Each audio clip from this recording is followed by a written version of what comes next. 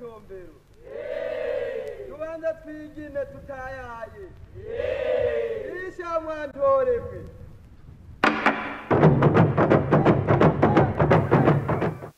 had a beautiful press conference. I thought it went so well. Everybody made statements, and we moved along expeditiously. So that's what we do when we get there, and then we'll go around. The second thing we need to introduce is Reverend Jacques DeGraff, who is our media coordinator here. And maybe we might have time. Why don't we just at least introduce ourselves very quickly so we get to know who you're walking beside. I mean, you get nervous, you don't even know who. Mr. Rivera from House of the Lord Church. Archbishop Taylor, the Divine Order of St. Anthony. Greg Smith, Mother Amy Zion Church. Charles Curtis, Mount Olivet Baptist Church. Imam Al-Hajj Talib Abdul Rashid, Mosque of Islamic Brotherhood. Herb Daughtry, National Minister, House of the Lord Church. Imam Sullivan Konote, Masjid Aqsa. Jacques DeGraff, Canaan Baptist Church Hall. Jill Schaefer, Presbytery of New York City. Bernard May, North Church, man.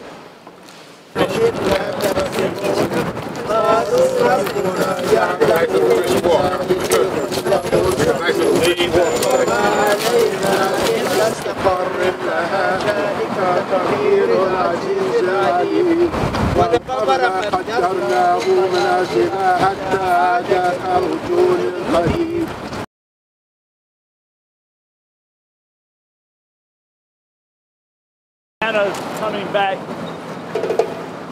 across the street is the United Nations. Step up, clergy. This is where the leaders of the world meet. Right here.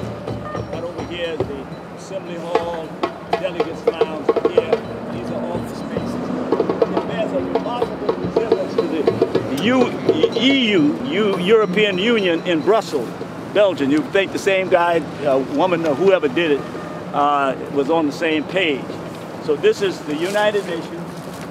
They meet here, the world leaders meet here to decide. So we come here because we want to have an impact on the world leaders, right? Because they can do something about the fall. The people of Darfur, save the people of Darfur, save the people of Darfur, save the people of Darfur. Now turn around and point up there to this building, right over here, that ground building. That's right, point up there. Tell them to save the people of Darfur, save the people of Darfur, save the people of Darfur, save the people of Darfur. Ambassador Manus, Ambassador Manus, save the people of Darfur. People of the fall, save people of the fall, save people. Subject to a formal arrest processing if you interfere with the officer taking you away to the patrol wagons. We shall overcome someday. Take two. Oh, deep in my heart, I do believe we shall overcome someday. All right.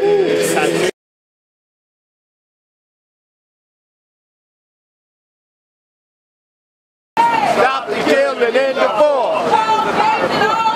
Stop the killing in Darfur. No gangs and no AIDS. Stop the killing in Darfur. No gangs, no gays. Stop the killing in Darfur. No gangs and no AIDS. Stop the killing in Darfur. No gangs, no gays. Stop the killing in Darfur. China, no gays. Stop the killing in Darfur. China, no gays. Boycott, China supports the land. We're boycotting, boycott, China supports the land. We're boycotting, boycott, China supports the land. Boycott, boycott, China supports the land. Boycott, boycott, China supports the land. Boycott, boycott, China supports the land. Boycott, boycott.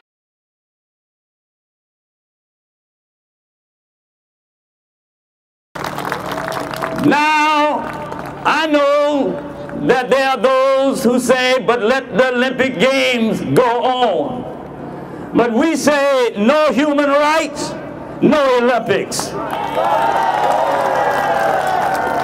No human rights, no Olympics. No human rights, no Olympics.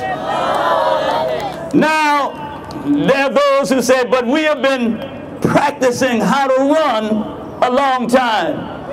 There are those who say that we have been up and down the icy mountains learning how to ski a long time. Please let us have games. And we say to them, but there are issues far more important than your running and your skiing and your standing on your head and your throwing balls. Human rights is more important than the Olympic Games. Not only that, but we say to those who say, but let us practice our games. We say, well, if the games were held in hell, would you go there to run? If the games were practiced in hell, would you go there to ski?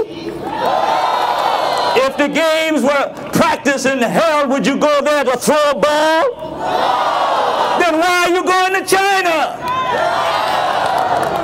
Why are you going to a country that denies human rights, that is guilty of supporting governments that are killing people all over the world?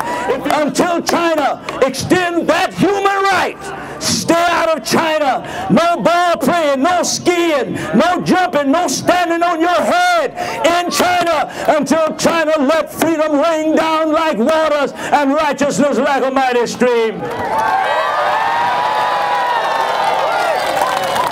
No human rights. No human rights. No human rights. No human rights.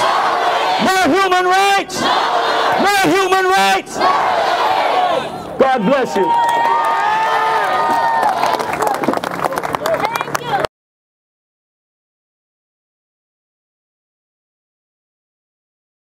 For this press conference today, we're concerned about the situation in Darfur. The UN called it the worst humanitarian crisis in the world today. Move, Reverend Shuttlesworth. Thank you. I'm delighted to be here with C. Herbert Oliver, who in Birmingham himself was not only one of the civil rights leaders and people who stood for what God's humanitarianism we want to be among the people, but belonged to the movement himself and suffered even as I did, perhaps not as much, but every soldier is a soldier if he's in the army of the Lord at this time for right and righteousness. Amen. I wholeheartedly support the Presbyterian, Reverend Oliver, the group that met last night, and I was pleased to speak with them, and I'm here to support them in their effort to help bring allegiance, help to the Darfur situation.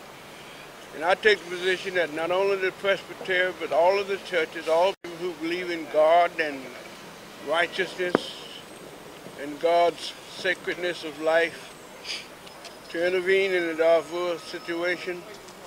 Thank you. Reverend Herbert Oliver, interim pastor at the Covenant Presbyterian Church in Manhattan. I'm very honored and proud to be here to support the effort to divest from Sudan because of the genocide that has been going on there. Some 400,000 people have lost their lives in an ungodly erasing of the original people of Sudan. And we call upon Sudan to cease the killing. We call upon Russia not to support Sudan in supplying arms to Sudan. We call upon China to cease its support of Sudan in the genocide that Sudan is engaging in. We call upon India to cease its support and all nations to cease their support from a genocidal nation. Good morning.